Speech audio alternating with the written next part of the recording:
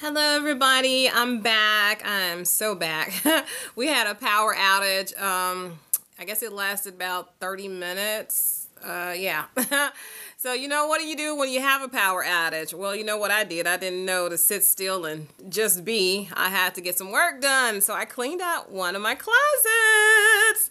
Yeah, I cleaned out, I said one of my closets, yeah. I need to tackle my bathroom closet, but for now, the one I cleaned out, I'm happy about it. I found some old stuff, some old training materials from corporate America. So that was interesting. That was very, very interesting. So, when you have some downtime, you can always choose to, hey, Shanta, thank you for coming back. Thank you so much. I really do appreciate that. It makes me so happy. So while I had some downtime, I cleaned out. Hey, Amelia Cole, Marriage Talks in the house. No music today. Not yet. You know me. Who knows what I'm going to do.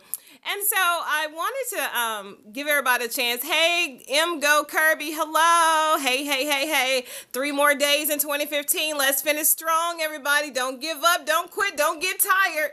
We're almost there. Almost there. Thank you so much. You're going to love them more now that I'm going to be more Loretta isms are going to be happening here. I'm going to be my own self. I'm not going to let somebody decide what I should do on my own Periscope, right? You shouldn't have given me my own if you're going to tell me how to do it.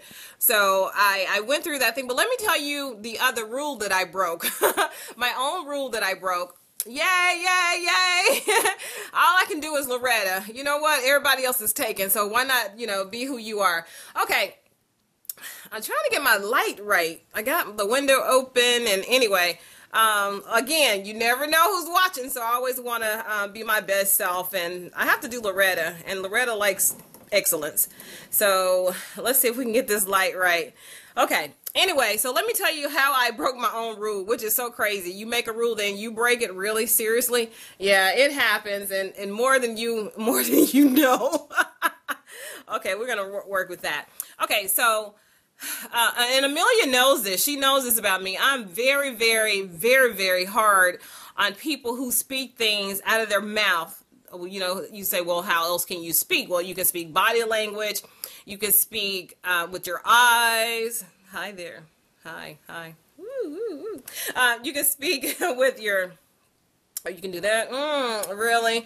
There's so many ways that you can speak. So yes, I'm talking about speaking with the words of your mouth. And also we'll talk about body language too. But right now I want to talk about speaking with your words. Hey, Shanta. Hey, little old country boy. I love that. I love, love, love, love that. Little old country boy. So, okay. So let me tell you what I did first, and then we can talk, and then you can tell me if you've ever did that. So I have this thing where I always say be impeccable with your words. Of course, I didn't write that slogan. I didn't come up with that, but I have really embraced it. So some of you don't know, but I injured my knee really, really bad, like the beginning of November. So... And then people start saying, well, how are you? And how are you? And normally I say I'm awesome and improving, or I'm sitting on top of the world, kicking my feet, dangling my feet, yada, yada, yada. Just positive things. Whether I felt it or not, I would always speak that kind of thing. But recently with this knee thing, I've been saying, oh, my knee hurts so bad. Oh, I can barely walk. I can't wear my heels. I can't wear my stilettos. Oh, it's me. Woo, woo, woo. And what I'm finding is, because I don't normally do that, I always say, well, yeah, I did injure it. I'm not in denial. I did injure my knee. It was such a freak thing too. I'm going down my driveway, which has a little hill. I'm getting in my truck. I'm getting ready to turn the corner because I got my little granddaughter.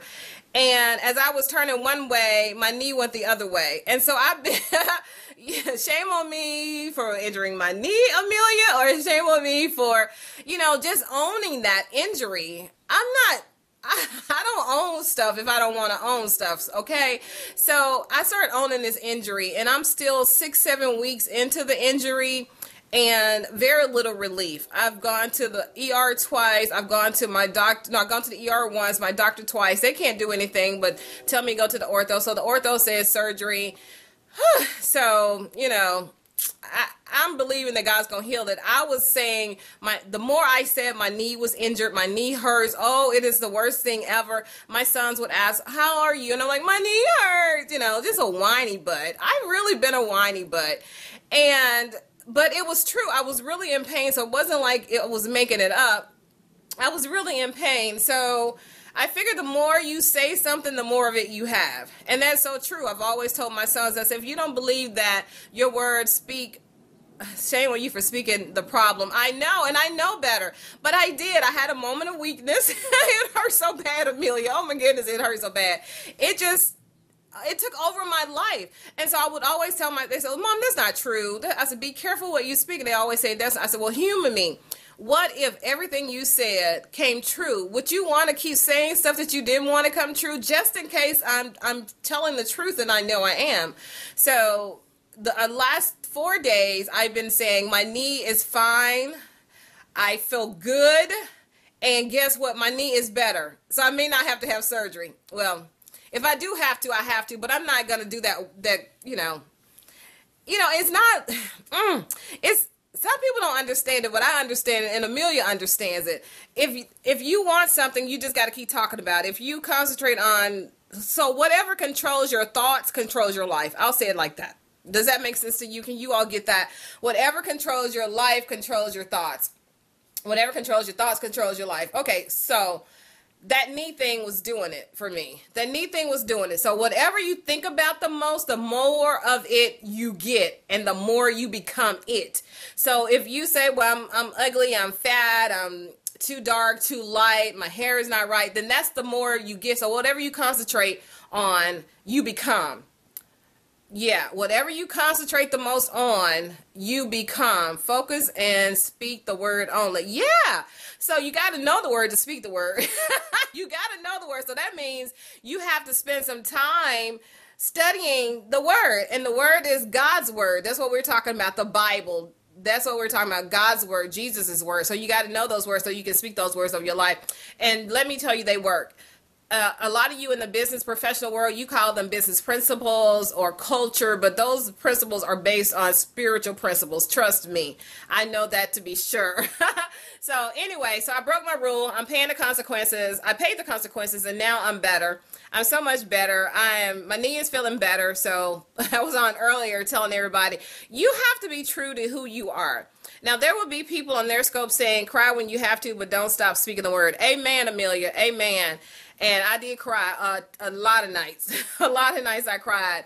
And so I still have to believe what God says. I'm healed. Jesus paid this price for my healing on Calvary, on the Christ. So that baby we just celebrated, the baby in the manger, becomes our Lord and Savior on the cross. So he is like 360. He covers everything. So on Periscope, this is the other thing I wanted to say. I almost broke my own rule too, allowing people to tell me how I should be on something. People can tell you the analytics of what they think people are on this time, people like this, people like that. But I can only be Loretta. Whether you like it or not, you can tune out, you can tune in. I'm happy when you tune in, but I'm very grateful when you tune out if I'm not your cup of tea, if I'm not your flavor of what I'm saying and how I say it.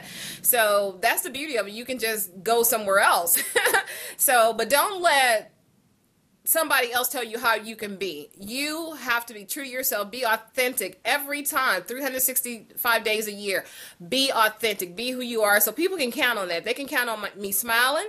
They can count on me speaking something positive into their life, and they can count on me being my best self every time I go out that door. And even inside the door, I just love hair. I love makeup. I love dressing up. I've always been that girl who played dress up. So this is me, whether I'm going to a Grizzly game or a Steelers game. Yeah. Steeler fan, Steeler Nation. Woohoo, hoo-hoo, yeah.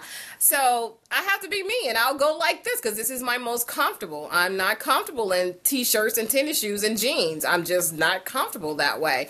But I admire women who are. You do whatever you're comfortable in. And sometimes I will throw on tennis shoes because I have to work out, right? But anyway, I just wanted to come on there and say, always be true to yourself. To thy own self be true. Be true, because at the end of the day, you are the person you live with the most. You don't spend as much time with anybody else in your life in this world than with the person in the mirror. So be true to you. Honor who you are. So that's all I had. I just wanted to tell you I broke a rule. Now I repented and I'm back on track and I won't do that thing anymore. And yes, I will acknowledge that it did hurt, because you do have to acknowledge if you're fearful, if you're scared, if you are not feeling well, you acknowledge, but you don't dwell there. You don't dwell there. You dwell in the secret place of the Most High. Yeah, and then you rest in the shadow of the Almighty God. Psalms 91:1, just in case. Anyway, everybody, okay, I'll be back. I'll be back because I got more to share. I want to talk about a positioning statement and how you can write your positioning statement for 2016 and your 2015. Strong, don't give up. Finish some things that you had on that to-do list. Don't give up. Never, ever quit. Never, ever, ever quit, regardless of how it looks. Never be a quitter. You can whine sometimes because it goes good with cheese, but never quit. How about that? All right, everybody. Until next time on The Scope, I'm LorettaMcNary. Amelia, you're funny. Bye, darling. Love you.